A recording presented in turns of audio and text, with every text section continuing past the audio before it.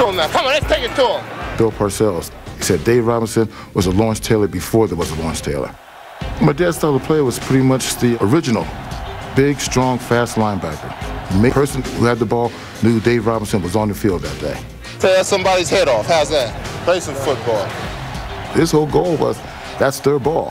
Why do you have my ball? We want it back. Defense isn't to stop the team. Defense is to get the ball and score. And God help those that are going to stop us from doing what we're supposed to do. Him being on the left side is a natural fit for him. Most teams back in the 60s, they ran everything to the right side. So he loved being in the action, and everything came towards him. He loved being in the right place at the right time. Timing wasn't always in Robinson's control. Before entering the NFL, he was an All-American at Penn State in the early 60s, when racial tensions ran high. He was the first black player to integrate the Gator Bowl. He was like 19 or 20 at the time. And he got many death threats. The Gator Bowl people said he couldn't stay in a hotel. Well, one of the coaches at Penn State said, yes, he has to. They said he couldn't eat in the dining hall. So my dad had to go and eat in his room. And some of the coaches at Penn State, they came up and ate in the room with him. My dad, he played a heck of a game. He had interception, touchdown, tackles, and afraid to let him get MVP because the first black player there. They went to the Gator Bowl the next year, and he didn't have a good game as the first year, but they named him MVP. Robinson's performance impressed the Packers enough to select him in the first round of the 1963 draft, and it wasn't long before he became a crucial part of Vince Lombardi's defense. Down he goes, wrestled down by big number 89, Dave Robinson. Vince made sure that team was a well-oiled machine. Everybody knew the role, everybody knew the position. He did his role with that well-oiled machine, and they were tough. That defense was something to be marveled. He was always in the picture where the ball was. I just thought maybe he was a camera hound or something. But then as I got older, watching the games, that was his job. Wherever the ball was, that was his job to get there.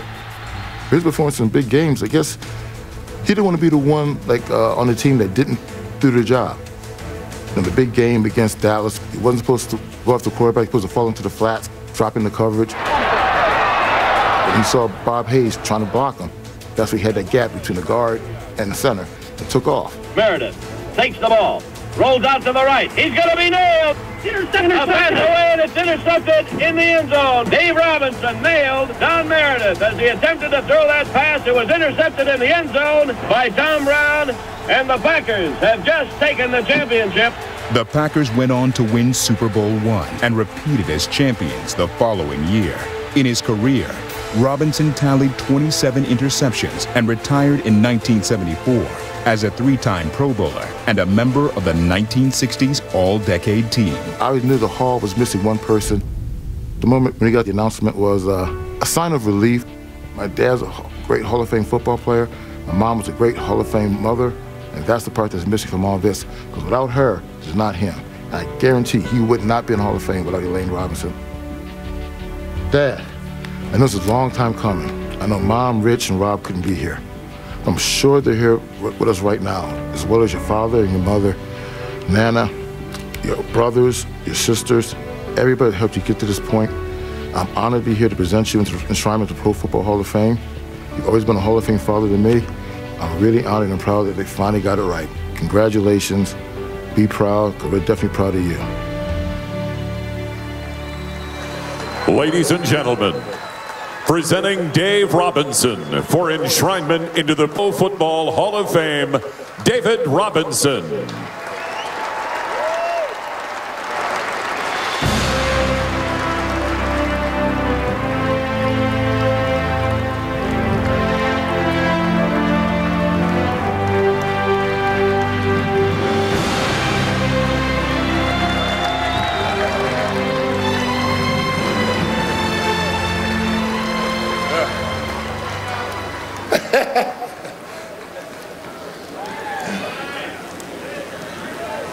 Good evening, Canton, Ohio. How you doing?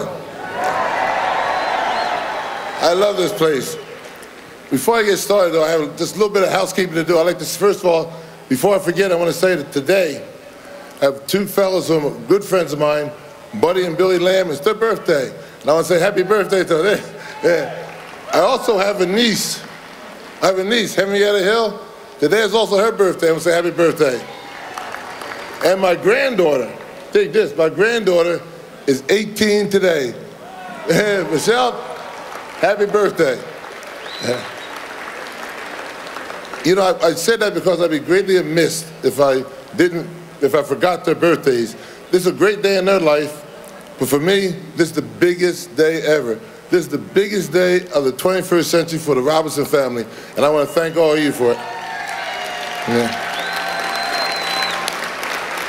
I'd like to thank the Hall of Fame, first of all, for being here. For the last 50 years and doing a job making this the premier sports venue in the country. I'd like to thank the Board of Directors of the Hall of Fame for letting me serve on the board for 20-some years. It's a great board. I'd most of all like to thank the selectors, in particular the senior committee, who looked back and said, well, wait a minute, we missed Dave Robinson, let's put him in there. Fellas, I really thank you. Yeah. I have friends, families, and fans, and everybody else, and I live just about 25 miles from here. But you know what? It took me 38 years to get here, and I tell you, and I enjoyed every step of the way. Yeah. I started out as a country boy in South Jersey, farmer. Yeah. I was raised on a farm in South Jersey, and I was one of 9 children to Mary and Leslie Robinson, who both passed away. Of those 9 children, 8 of them are gone. Well, 7 are gone, excuse me. Only one's left for myself and my sister, Henrietta Robinson, sitting out there. She's been a big stalwart for me. She stayed with me. I still remember, Henrietta bought me my very first store-bought suit. Everything else I had before that were hand-me-downs, but she did it for me. So I owe her a lot. I know the other 7 siblings, my mother and father, they're all looking down on me now saying, way to go, Dave, I hope. Yeah. I was reared in Mount Laurel. I went to school in a little town called Morristown, New Jersey. Great town. I had an excellent coach in Coach George Masters and his coaching staff, one of the finest coaching staffs I've ever been around, and unfortunately for them, or unfortunately for me, they've all passed. The only one left is Coach Dick Loring, and he's here somewhere. And Coach, I want to say thank you, Coach, for all the things you've done and continue to do for me. You know, all of them are gone, like I said. I know these coaches all looking down on me. Coach Masters is the finest high school coach I've ever seen, and I'm thankful for that.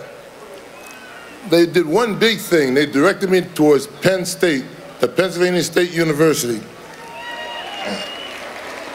One of the biggest things of my life. I met the legendary Joe Paterno and Rip Engel. And they taught me a lot about football. They took a diamond in the rough and made me a football player. And for them I thank them. However, both Rip and Joe, J.T. White, Jim O'Hara, Sever Toretti, all those coaches, the whole staff has passed on. But I hope they're looking down on me now. And I want to say to them, thank you very much.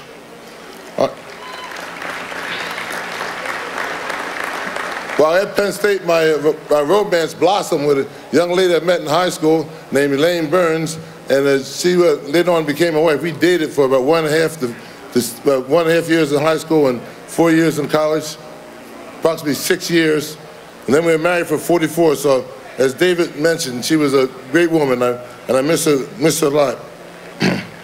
But while at Penn State, thank you. While Penn State had some great teammates and whatnot, including we had a kicker, Sam Stellatello, just a great guy. You know, I've been blessed with great football players all my life to be around. Football is a team sport, and I've had great teams around me. The aforementioned Morristown High School team was an undefeated team in 1957. The first one in school history, and a lot of those, I got about 10 of those members here today too. We are like brothers, and they're here to support me, and I thank them very much. I'll tell you, football is a game that's meant to be played. My former coach said it's a Spartan game, played by Spartan-like individuals in a Spartan-like manner. It's a game of hitting and getting hit.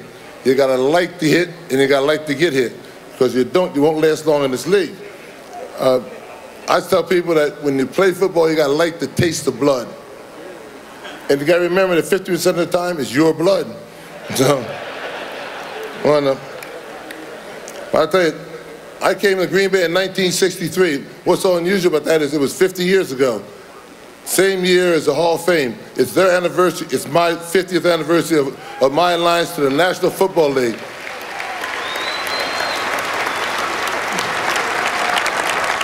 I feel the NFL is the greatest sports entity in the world, and nothing touches the top of the NFL. I'll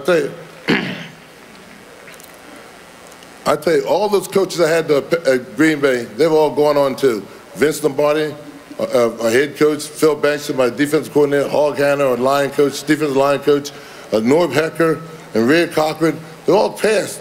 But I hope they're looking down on me. I hope they are. I thank them very, very much for that. I was also privileged to play for another great coach, and George Allen. I went to watch the Redskins, and George was.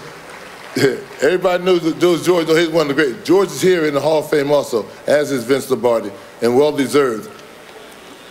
The one thing I say about George that's really bad is that George has passed away also, and I hope he's looking down on me. I don't know if you caught it, but there's been a lot of coaches in my life, and a lot of them have left here, and so I don't think anybody else wants to coach Dave Robinson. You don't last long. There's a lot of people looking down up there, my family and friends, and some of my friends may be looking up at me. but I just hope they're all proud of me, that's all.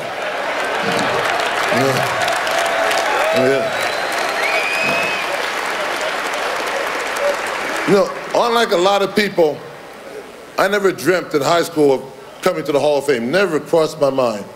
When I went through college, was trying to make blocks. When I had to go up against my sophomore year, when I was just a young sophomore learning things, had to go up against Mike Dicker, scared to death, by the way. I never dreamt that someday be in the Hall of Fame. Didn't even think about the Hall of Fame. And some people say, well, didn't you even have dreams about it? I said, no. There was no Hall of Fame. The Hall of Fame wasn't created until my rookie year. And I tell you, and Vince Lombardi thought that the Hall of Fame was the greatest thing that ever happened to football. And you know what? As his disciple, I say he's right. It was. I played on the left side of Lombardi's line, and as before mentioned, we had 12 guys, counting Jim Ringo. He wasn't on the championship teams that run of the 3 in a row, but he was there for the first couple. But beside me was Willie Davis and Herb Arley, and next to them was Ray Nitschke, and behind me sometimes was Willie Wood. It was possible that you could line up in the wrong formation and there'd be five Hall of Famers all on the left side all at one time. Credence for the fact this may be the strongest left side in the history of the National Football League. Argument, yeah. And just to keep it even, we got 4 Hall of Famers on the offense, but I won't go into all that. The whole backfield and Forrest Gregg and Jim Ringo. I just said it's 5. I can't count them. I'll tell you, the Green Bay Packer organization is one of the greatest in the world. Everybody in the Green Bay Packer organization is dedicated to football. They want nothing but the best football. They want nothing but the best from their ball players, and they want to give the fans the best football possible. From kickers like Jan Stenerud, he was up here, to Chris Jackie, people like Curly Lambeau that started the Green Bay Packers, and Mark Murphy, who now runs the Green Bay Packers. He has a great Packer organization. To me, it's one of the finest football organizations in the country, and I'd like to tell all the people in Packerland, thank you for putting me where I am. Without them, I couldn't be here. You know, I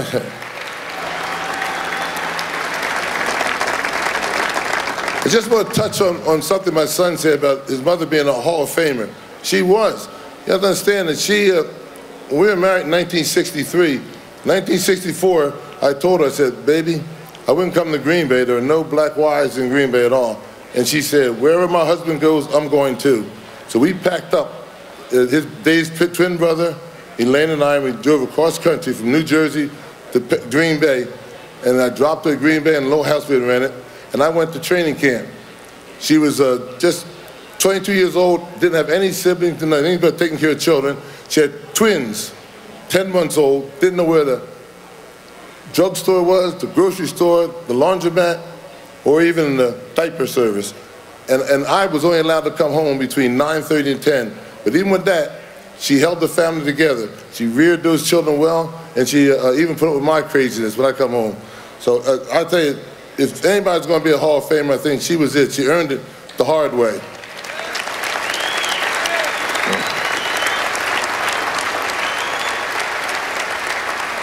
I remember she said one time, she went talked to Mrs. Lombardi, Marie told Marie, my only problem here is that Dave gets hollered at on the field, he comes home and he hollers at us.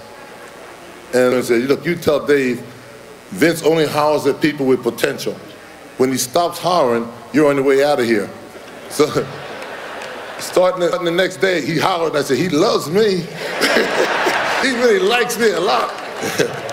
But I hung in there, and it's great. I'll tell you, while I'm talking, I might say one thing else.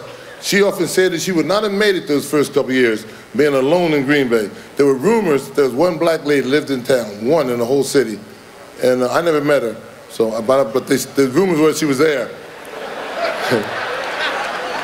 Yeah, I know. You think what I thought. She's probably passing. But anyway. But what Elijah Pitts' wife, Ruth, came to town with her son, Ronnie, who's on TV now. I won't mention the network, it's not this one. And, or this one. Anyway, the two of them came in, and so Elaine and Ruth, they were the pillars that we stuck to. And after that, more and more black wires came to Green Bay. Every go now, it's a very, very integrated city. It never was a city of bias, just a city of lack of color, that's all. But I told myself I wasn't going to speak too long, and I'm going to get up here real quick.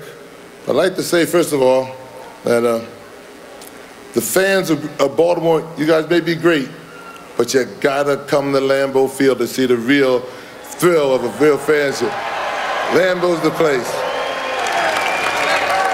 A lot of guys don't want to believe me, but you know, I'll tell you what, our fans are as enthusiastic as any other fans in the country. Our fans own the team. Now top that. You want to talk that?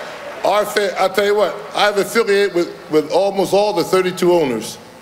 And the best owner in the league is the Green Bay Packers, the fans of Green Bay. And I love those guys. Well, I'm here now, and they can't get me out. I finally made it, and I'm here forever.